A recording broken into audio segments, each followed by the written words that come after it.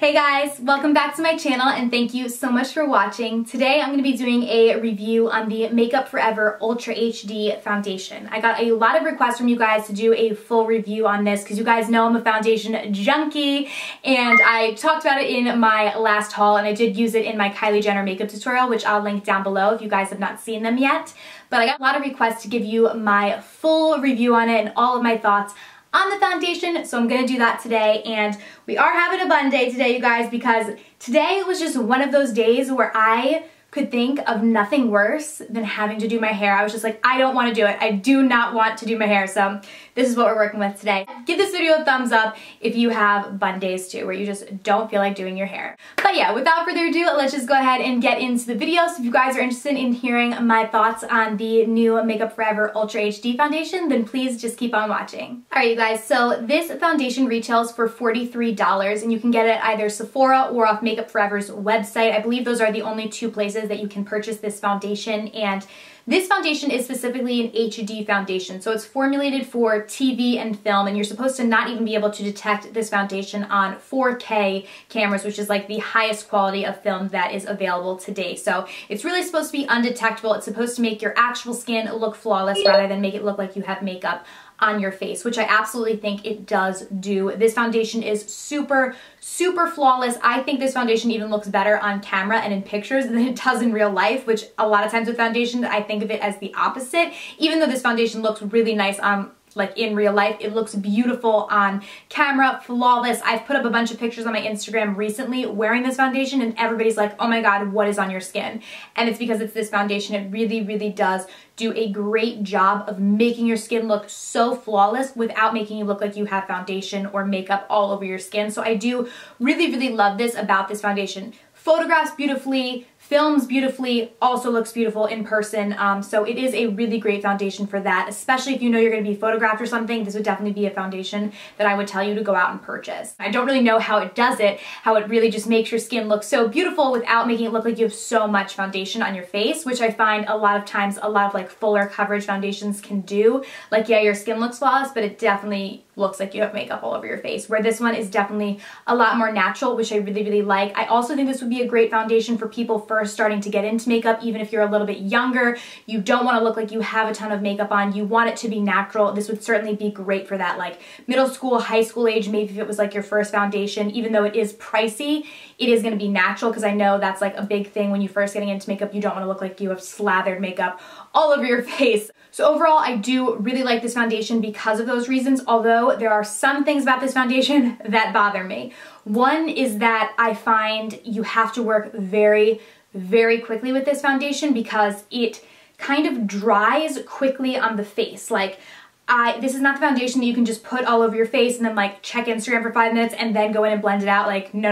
You need to put this stuff on your face and then blend it out like pretty quickly because it does set rather fast. What I found works best is I'll use one pump, apply it all over my face, and then if I want to build more coverage, I'll go back in with another pump rather than just right off the bat putting 2 pumps all over my face and then trying to quickly blend that out. It works better for me to just do one pump and then go in with another pump if I find that I need a little bit more coverage. So that's one thing that I don't really like about it, is that it does kind of set very quickly. That can be a good thing, like if you're in a rush and you really have to do your makeup fast, it's good because it does set, because I also don't like when foundations take forever to set and I feel like I have to wait for them to set on my face. But this one does set quickly, so just keep that in mind when working with it. You're going to have to blend it out pretty quickly. Another tip when using this foundation is it's meant to be pounced on the skin, not buffed into the skin. So using this with like a sponge, like a beauty blender, would be ideal because when buffed into the skin, I didn't find that it really worked that well. It kind of like started to flake off. Like, I just didn't like the way that it applied like that, but I love the way it applies with the beauty blender. It applies really nicely. Also, if you just use a flat top kabuki and just tap it into the skin rather than try and buff it in, that'll probably work as well, but the buffing did not work at all, so don't try and buff it into your skin if you do try out this foundation. Another thing I do really love about this foundation is the shade range is huge. There are 40 shades that they have in this foundation, so there should really be a shade for everybody, for every different type of skin tone. They have super light shades all the way up to super dark shades, so you should be able to find a shade that does match you.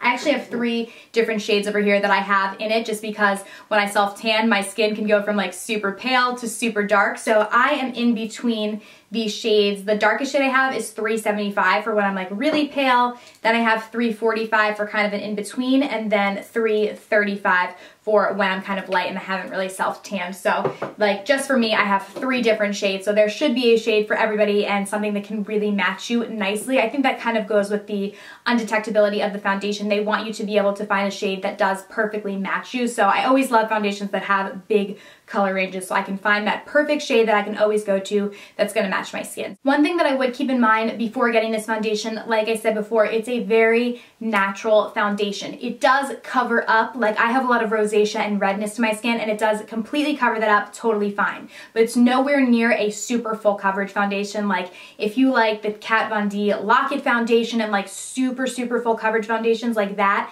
this is probably not going to work for you because it's not a foundation like that. It is going to cover up minor things, but if you have like serious scarring or like something really serious that you want to cover up, that you want to be super full coverage, this is not going to be the foundation for you because it's not that full coverage. You can build it up, you can keep putting on layers, and it probably could be super full coverage if you put like 4 or so pumps on your face, but I just at that point don't really think it's worth it. I used to be somebody who liked to slather on foundation all over my face, like super full coverage. I used to use the Kat Von D Lock-It. I still use it from time to time if I'm having breakouts or whatever because it does a flawless job of really covering everything up. But like with that foundation, you know, you can definitely tell you have foundation on your face.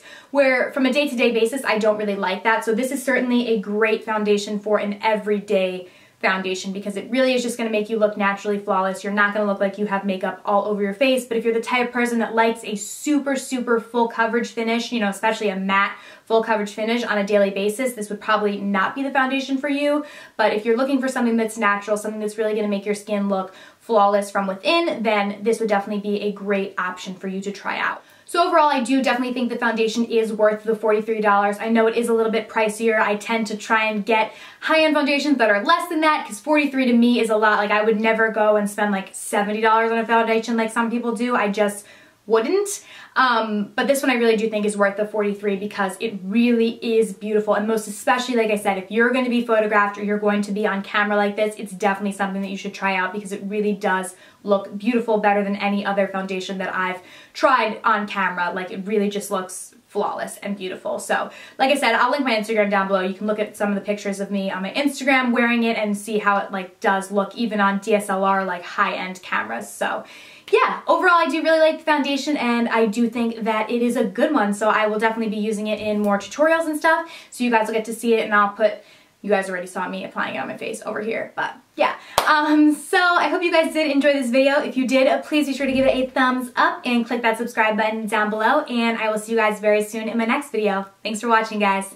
Bye.